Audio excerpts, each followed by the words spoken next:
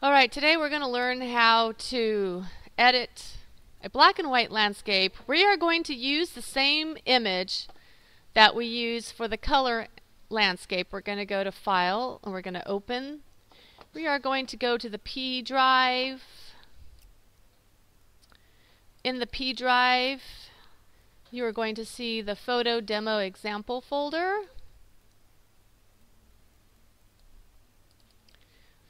Edit Transform, you're going to see, Landscape Edit, and in that folder you're going to see the image number 6229, and we're going to go ahead and open that.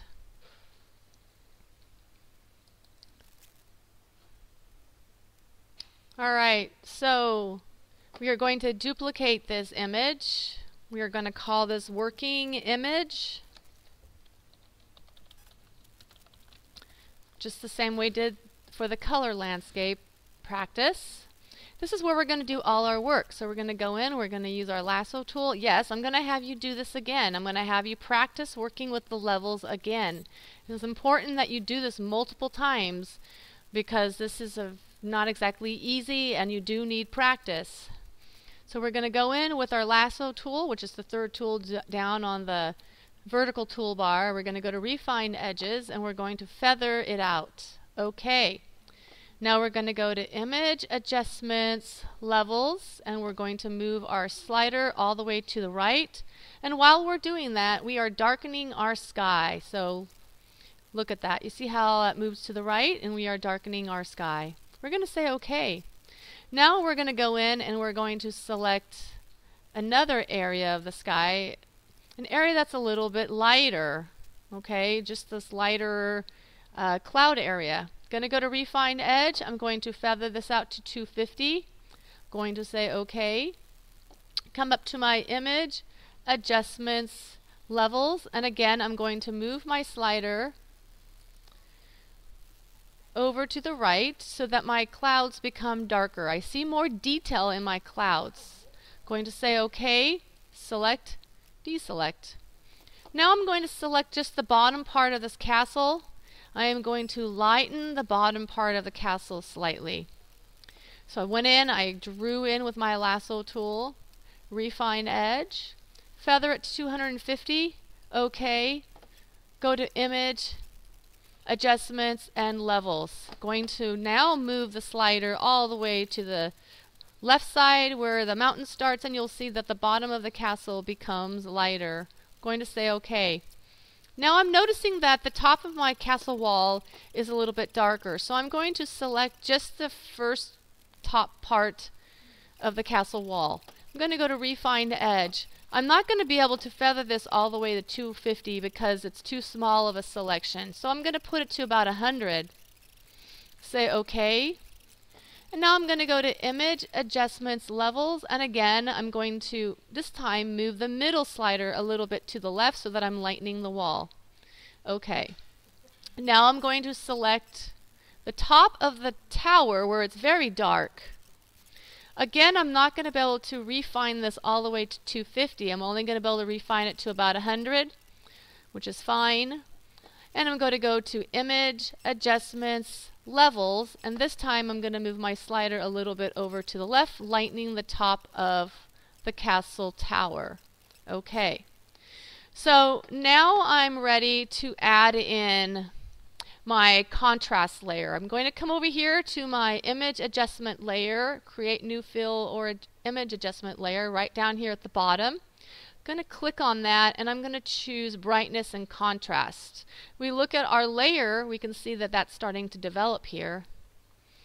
So I'm going to add a little bit of contrast and just a little bit of brightness. Okay. I don't know how this happened, but somehow we got my layer mask got in a little bit messed up here. So I'm going to go in and fix my layer mask here so that I should have a black layer mask right here. Okay, so whenever I make any kind of adjustment, it should be impacting the entire image. Okay. Let's try this again. I'm going to get rid of that layer, and I'm going to go ahead and put in brightness contrast. There we go. This is what my layer mask should look like. It should be a white layer mask. Okay, so now I'm going to add a little bit of contrast, overall contrast, and a little bit of bring the brightness down just a tad, and overall contrast, so that okay, so that looks pretty good. So if I turn that off, we can see here that I've kind of given a little bit of darkness, but at the same time given a little more contrast. Maybe I'll bring the lightness up just a tad bit more. Okay. So then it's time to put in our black and white layer, so I'll go ahead and do that. So now I've got my black and white layer. What I want to do on the black and white layer is I want to intensify the blue sky. So I'm going to move my blue sky down a little bit. You can see as I move the cyan to the left, it makes my black and my sky very dark. Same thing, I'm going to move my blues down a little bit, so it's making my sky very dark. And I'm going to maybe adjust my magenta a little bit. Going to darken my greens, so I'm going to move that down a little bit, and then I'm going to brighten my yellows, bring that up slightly, and then my red, I'm just going to keep my red at 40. Alright, so now I have 4 layers: background, working image, brightness, contrast, and black and white. So now I want you to click on your working image. We're going to go in and we are going to do some retouching using our clone tool. I'm going to remove the crest. I'm going to click Alt, and I'm going to remove that crest. And now I'm going to clone in some of the sky over here. So I'm going to clone in some of that sky. So I've got a darker sky. Alright, so if we turn that working image off, we can see what it looked like originally, and with the cloning I made that sky a little bit darker. Okay, so we're going to introduce a new tool, and we need to do this on our working image layer. It's called our Burn and Dodge tool. It's right over here. So I'm going to click on my Dodge tool. I'm going to make sure my range is set to midtones and my exposure is set to 50. You're going to notice a little brush. Well, we can control that brush size. We want to make sure we have a nice soft brush, so you want to click the one on the very left. And we can control our brush size. Okay? The purpose of the Dodge tool is to lighten areas. So what you want to do is you want to go in and lighten areas that are dark. You can control our brush size. And the reason why we are lightening these darker areas is to bring out more details in those dark areas. Okay, so you can see here that I'm slowly but surely going in and lightening my areas that are a little bit darker. My exposure is set to 50. My midtones is the range I want to have selected. So I'm going in and I'm just working on this top tower area that happened to be a little bit darker. I'm going in to lighten it, and I'm just slowly but surely left clicking on my mouse as I lighten that. And I'm also going to lighten this right here on the wall along the edge here, add in a little more detail. I may want to actually change my exposure to maybe about 30%, because that'll make it a little more gradual, and it will give me a little more control, so that if I make a mistake, I don't have to necessarily go on my history, maybe only one step back on my history to undo any mistake I don't like. So I'm just going to kind of keep going through here and just look at some of the areas that are dark that I want to lighten and bring out some of the details a little more. So I think that looks pretty good. Now I want to try my burning tool, which is this one that looks kind of like a hand. And my burning tool, what that does is it actually darkens areas that are lighter. So you can see here I'm starting to kind of darken some of this cloud area. And what it does is it darkens that area to bring out more detail in the light areas. So I'm going to go in and I'm actually going to intensify these cloud details a little more. Maybe darken this one little white area that's next to the castle door. But one thing I do have to be careful about is I want my exposure set to about 30%, not 50, is that it's very easy to kind of overdo it and make these kind of like black or dark like tones that don't look natural. So you have to be really careful because the whites, sometimes in those white areas, you can't make it go darker. It just, there's no detail there. It's just not possible. So sometimes you kind of have to stop because what all you're doing is causing like a gray area to build up, and that doesn't look very good.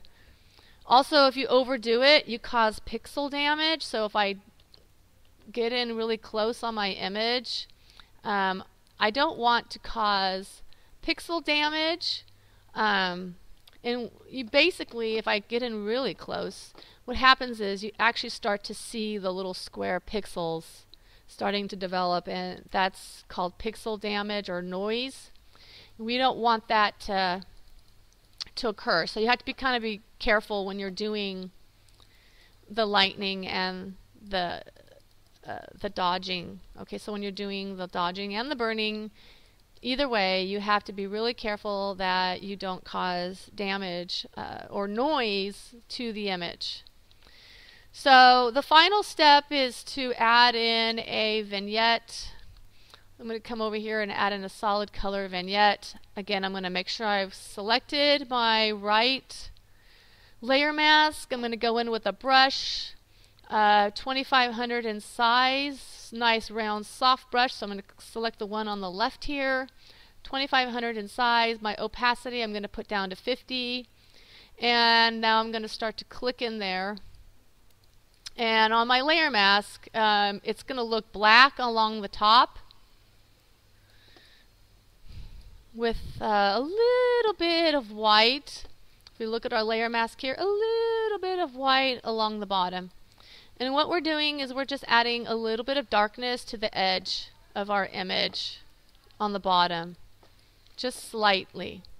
And when you're done, you're going to go File, Save As, and you're going to go into the P drive. You're going to select the period that you're in. So if you're in period 1, you'll select period 1 or period 2 or period 3. And in that folder, you're going to see the landscape edit. You're going to want to save this as your first initial, last name, and so my first initial, last name, I'm going to call this B for black, W for white, black and white practice. So it's going to be C_Salinas BWP. So in this file, you're going to have two versions of this image. You're going to have a color version and a black and white version of this image. And you're going to click on the Save button.